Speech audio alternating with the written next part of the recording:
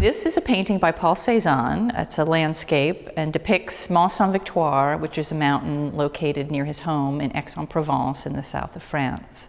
Cézanne is an artist who spent most of his career in the south of France depicting not only landscapes but still lives and figure paintings, and is considered one of the great masters of the late 19th and early 20th centuries. This is one of my favorite paintings in the BMA's collection. When I arrived here almost 15 years ago, I just fell in love with this painting. And interestingly, when I arrived, it had a varnish on it that had yellowed over time. And it had been on it for probably 50 years, if not longer. And so it was not quite as sparkling and sunny as you see today. It had a little sort of glaze of yellow to it.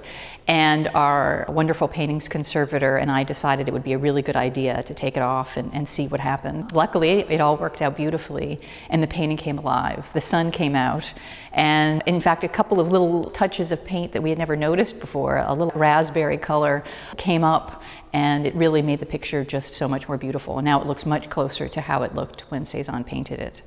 Mont Sainte-Victoire was a motif that Cézanne loved to paint. He painted it dozens of times over the course of his lifetime. In this particular picture, he's chosen to paint it from the far side of a quarry in town. And so that beautiful orangey ochre color, those are the actual local stones at this quarry. So if you go to Aix, you'll see this beautiful orangey ochre color throughout the town. And Cézanne has played a little bit with distance. In fact, the quarry was quite far away from the mountain, but he chose to compress space and to make the mountain seem much more prominent, much more domineering and over the landscape, to producing this fantastically wonderful composition.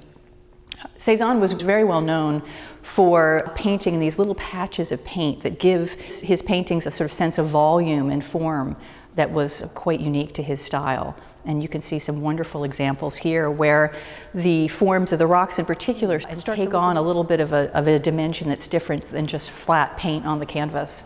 To me, the painting seems to sort of vibrate with color and excitement, and it's a picture I could look at forever.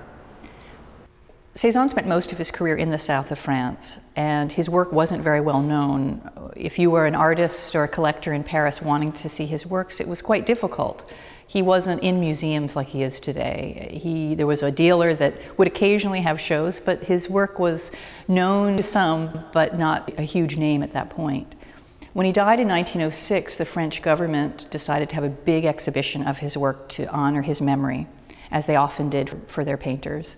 And this exhibition was held in Paris, and for the first time, artists and collectors and the general public could see many works by Cézanne in one place. And this exhibition really changed the careers of many artists. People like Henri Matisse and Pablo Picasso could see many examples by Cézanne, and their careers were changed by that. Other American artists living in Paris at the time, like Marsden Hartley, had the same experience. And our painting was actually in that exhibition. So those artists saw our painting, the BMA's wonderful view of Mont Sainte-Victoire, and having it here is a real treasure and a real pleasure to be able to work with this painting every day.